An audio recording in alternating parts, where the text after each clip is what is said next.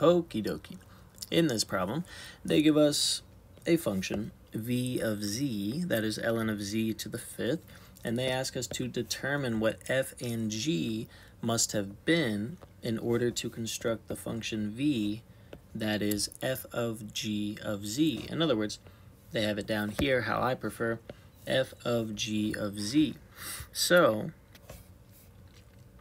we are looking for f and g, where they actually tell us find the inside function g. So g is our inside function since it's inside the f parentheses, right? And then the outside function is f. So the easiest way to go about this, I think, is identify what g is first. G will always be the inside function. And so when we look at this, and we have to pick an inside and outside piece, or label an inside and outside piece, hopefully it's as easy as, okay, well, there's parentheses here, so our inside piece is the ln of z, which means our inside function is ln of z. So what does that leave on the outside? Well, the outside, really all we have on the outside is the fifth, something to the fifth.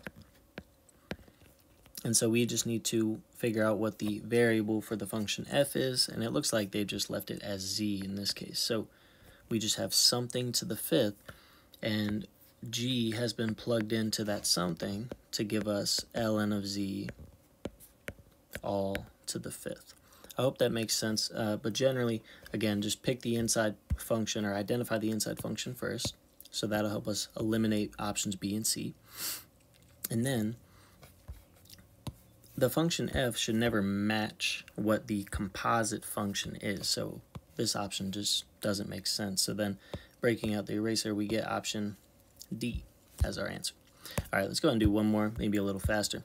So again, g is always the inside function. So we're looking at, in this case, y of z.